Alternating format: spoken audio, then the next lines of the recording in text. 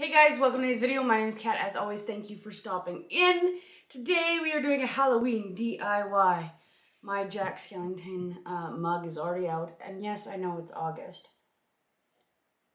But I just cannot help myself because Halloween is my jam. Halloween is my absolute favorite season. I could have it for like 4 or 5 months. There's a lead-up program with me. All of that. So if you guys are interested in that type of content, don't forget to subscribe to this channel for more videos. I got a bunch of DIYs. I got some Halloween makeup, decor, all of it is coming up. So we are going to make pool noodle candlesticks. This is something that can be done relatively cheap and easy. It can be fun for the entire family. I've made candlesticks my height. I've made them on plates. I've made them on platters. I've made them with skulls, you name it. So we're going to just do a redo, something very simple, easy, quick, and cheap. Cheap is a good keyword for DIY projects. So let's just hop right into this video, you guys. What we're gonna need, obviously, is a pool noodle. This is just your standard pool noodle. It is fairly long. I say this is a mid-sized pool noodle. You can get them in different lengths, different shapes, different sizes. I go for the circular ones at the dollar store. They're $1.25. I also picked up a plate from the dollar store. You do not need this. I have used like wood, like MDF board. I cut it in a circle. You can do whatever you want. I'm just gonna put this one on a plate. This was really cheap. This was $2. One of the biggest things that I will recommend to you is using a serrated knife, so like a bread knife for cutting foam. It is the absolute best for cutting foam. So obviously I might actually scooch you guys back just a little bit. There, I have you guys scooch back. So what we're gonna do, I also have some like little doodads I'm gonna put on them. These are optional, but like hands, I got some bats. These are all from the dollar store. I got some wooden things. I'll give you guys a close-up of that later. You also will need either spray paint or acrylic paint. So first things first, I wanna make a short candle stack. So I'm gonna stack them on here. But you're gonna take your noodle and you wanna cut it like diagonally. So you can do this one of 3 ways. You can make a kind of line with a marker. You can eyeball it, which I will probably do. Or you can use a rubber band if you're questioning yourself. And just make sure one edge is going diagonally down. I'm just gonna eyeball it. So I know that I want like my first candlestick to be fairly tall because this will be the back one. So I'll probably go like there. This is just me eyeballing it. And when you're cutting, you want to go on the diagonal. So we'll just start there.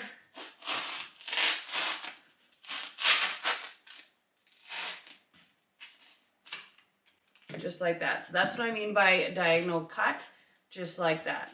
And all your other candlesticks, I'm just going to clean this edge up a little bit. All your other candlesticks will be shorter than the first one you do. So there we've got one. So now you see how we have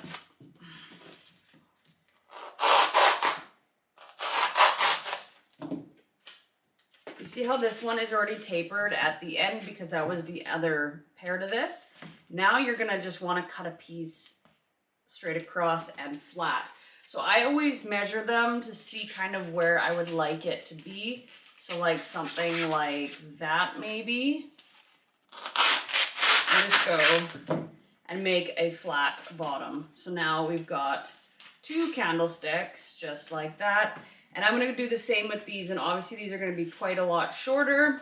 So also what I do with these, so you see how this little hole here, because that's where your little flickering light's gonna be, I make a little bit of an X in here before I do anything, just because that will be easier for you to put your little tea lights in there in the end after it's all painted and come together like this. I lowered you guys so you guys can see. So here's my plate.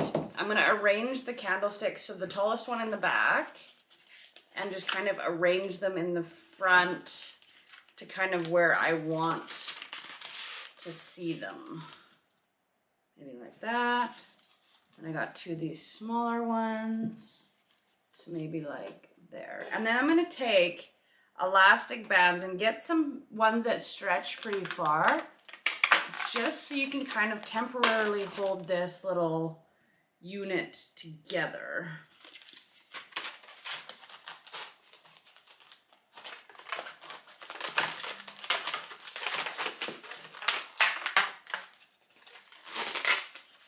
So what you want to do is get a glue gun ready. I usually have a big glue gun, but for some reason I have misplaced it. So I'm going to use my little one. You want some glue sticks. I've used all kinds of glue sticks. I like the Gorilla Glue sticks the best. And what you're going to want to do is hot glue these together. You don't need a whole bunch. I just do a little bead. And if your glue gun is too hot, it will melt the foam, so just be aware of that. And just make sure you get all of the pool noodles. So once you kind of have them all together, you can go ahead and take your elastic bands off. And I can see this one needs a little bit more dry time. So they are all glued together. Now what you want to do is make it look like there's wax dripping off of them. So you'll take your glue gun, and to do drips, I start at the bottom and work my way up the top. And you don't need a whole bunch, you just need a little bit to make it look like there's some drippage off of your candlesticks. You can maybe see that a little bit better if I bring it close. So I'm starting at the bottom, pulling a little bit and just dragging upwards.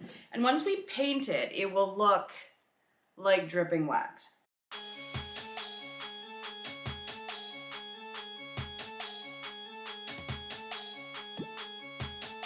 So once you've kind of got some wax drippage on there, you don't need a whole bunch, it's just like a little extra thing you can do. I picked up some, like, they're wooden, like, crafting pieces. It says wooden decorations from the dollar store.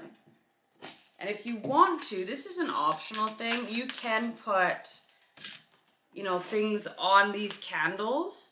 So for example, the little skull and crossbones I might put here. You just want to make sure they're small enough and will fit within the curvature of the candle.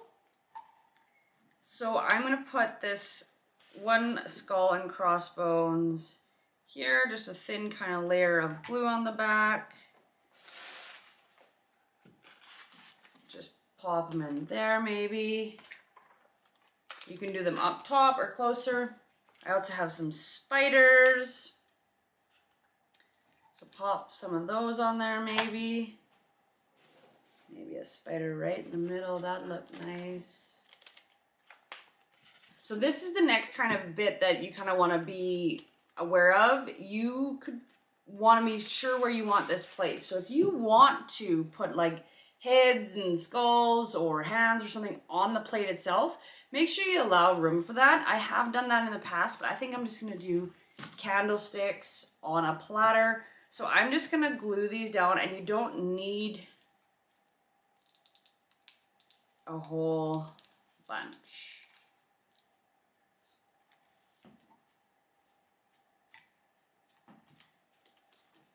Another thing you can do is you can do like pooling wax at the bottom, at the very base of this, if you so choose to. Once again, that is an optional thing. So next thing I want to do is paint this guy out. So if you do not feel comfortable painting on your base, paint the candlesticks first once you have them all together, and then place it on its base. I feel confident myself that I'm going to be able to paint this without getting it on my plate. So I'm going to take, this is just acrylic paint, and you can use spray paint. I have used spray paint. Just be aware that some spray paints will eat pool noodles. So that is just something to be aware of. So I'm going to mix black and a white paint together. And I want to make kind of like a bone gray color. And you will need quite a lot, and there will be a little bit of dry time. So I'm just going to take my black and white and just start kind of making a gray bone type of color. And remember, Halloween decorations aren't perfect. The fun part of them is the little kind of, not necessarily mistakes, but the little like revealing factors that it's not perfect. So for example, my pool noodle here has nicks in the back. I'm just going to paint over them as if that's just how it was meant to be, how it is supposed to be. You can do them different colors. You can do them, you know, multitude of different ways. I just like this kind of bone gray, kind of dust color. I'm gonna paint over the wax for now, and then I will go in with a little bit of detail later and do the, like the wax melt in another color. You don't have to do that. You can actually use a wax crayon as well. You might need a couple of layers, by the way. Foam tends to really suck up acrylic paint, so you want to make sure you have a base layer down and then go into the top layer. So I'm going to continue painting this guy out, and I will see you once the base layer is on and dried. So now I've got my candlesticks all kind of painted this kind of chalky gray color. I'm going to throw some silver on as well. And then I'm going to leave my candlesticks this color, but you can do any color you like. In the past, I've done purple and black. You can do green candlesticks. I'm just going to take a little bit of this silver acrylic. I think it's pretty watered down though. And I'm just going to add it to just a little bit of these candles and just kind of like whitewash them in a little bit. And then I'm going to use a technique that I saw on Pinterest. So I really hope that it works. So yeah, I'm just going to keep kind of whitewashing this in here. And it doesn't need to be perfect. As I said, the kind of raw and kind of more undone Halloween decor is. You're probably looking at your project right now being like, oh my God, this is not working out for me. It will work out for you, I promise. So yeah, I just keep whitewashing it down. You may need to add a couple layers of paint. If you're using acrylic, usually with spray paint, it only takes me maybe a layer and a half. And as you can see, I've gone into the holes in the middle and I've painted those out as well, just lightly. You don't have to get too precise with them, just so you have more or less the backside of it covered up. I have been known to use glow-in-the-dark paint on projects like these, and you can actually get that fairly readily available in the dollar store. This technique also is more or less tailored for indoors. For outdoors, I would highly, highly recommend you use spray paint and use a sealer as well. But I just wanted to kind of give you an insight on how I do my candlesticks. I've taken a wax crayon. You can get them from the restaurant that you go to for lunch. You can get them from the dollar store. And I have put it in my hot glue gun. So see, there's my wax. And when I do this, it's not going to be like glue. So what I want to do is take some and let it work its way up again. But this will give me that candle drippage in kind of wax. It is a lot more liquidy than glue, so just be aware of that. But I go over my glue lines with the crayon wax. Like I said, it takes a little bit of getting used to, but ideally what you want to do, so you can drip from the top even with the candle wax, because it will make its own kind of drips. See that? See how it just kind of makes a little bit of a, I mean, to be very fair, mine kind of sizzles a little bit, so I can't turn this glue gun down. So this is kind of, if you wanted to paint out the glue, I'll show you how I'm going to do that. I've got the neon acrylic green paint here, and I'm just going to take some of it very, very lightly and just kind of hit those wax strips, just like that. Just those glue drips that you made previous, just kind of ever so lightly go over them, just like that. I'm gonna finish painting these drips out and getting the candle wax to warm up enough. And then we will add some decorations.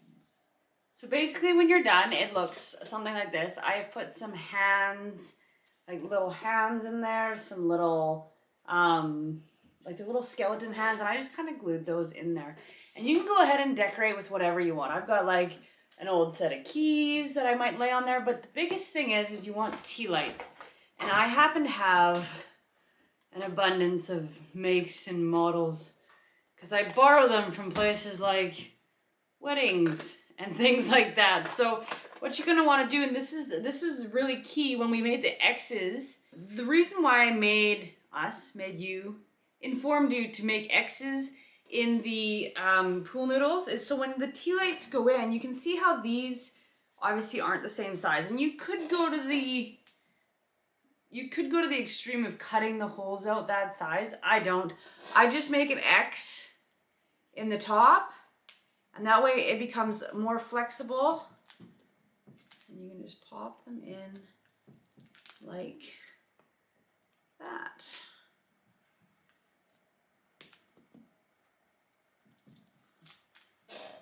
So you have a little tea light in the top. You'll want to let yours completely dry. Mine's still a little bit wet, but for the sake of this video, I just wanted to show you why we make the X's, because they just sit in there so much better than just kind of on top or, you know, cutting them out. I've tried a whole bunch of different things. But so obviously I did these candles more white. If you do them more black, find some dark tea lights, or you could paint your tea lights. I mean, I've got orange ones. There's a whole bunch of different kinds, makes and models, more than likely at your local dollar store. So once again, I just pull back on them, and don't be shy with it. Like, it's all right. So just like that, I just have popped them in there just like so. And once you have it all filled up, it is super, super beautiful and gorgeous. And I mean, you could style it just like this if you wanted to. You could put skulls and birds or like other bottles on it, for example. So I picked up these guys at the dollar store, and if you wanted to add some color, I mean, you could style it with these on there as well. Like, don't be shy with that kind of stuff. Halloween is super, super fun, and it's for everyone, and you can decorate as creepy and as crawly as possible. So you guys, that's kind of it for today's video. My name's Kat. As always, thank you for stopping in. Thank you for coming along on this little DIY pool noodle super cheap decor. I want you to comment down below of other DIYs you want me to make and help you make. This one is just one of my fun favorite kind of quick and easy ones. This one can be done with kids. It can be done with, you know, adults, what have you. This just makes for a really fun kind of house decor type of Halloween prop. I really, really enjoy making these. I've made a number of them now. Like I said, I've made them as tall as me. I've made them on plates. I've made them on heads. You can do almost anything with it and decorate it the way you feel like. As I said before, this one is pretty much tailored for inside unless you seal the paint on it. I will let you know that the dry time on this is like quite a while. If you use acrylic paints, you are going to want to let it dry for quite some time. If you use spray paint, it's not as long. But you can, you know, put some candies on the dish. You can put some other decor on the dish, whatever you choose to do with it. And this is kind of a lead up to my Halloween decor house reveal. So you will see this in the reveal. I'll decorate it up and kind of show you guys all the little DIYs I've done throughout the season with you guys hanging along. So thank you all for stopping in. My name's Kat. As always, don't forget to subscribe to this channel for more content. Welcome to spooky season. I'm so glad you guys are here. So yeah, we'll see you guys in my next video.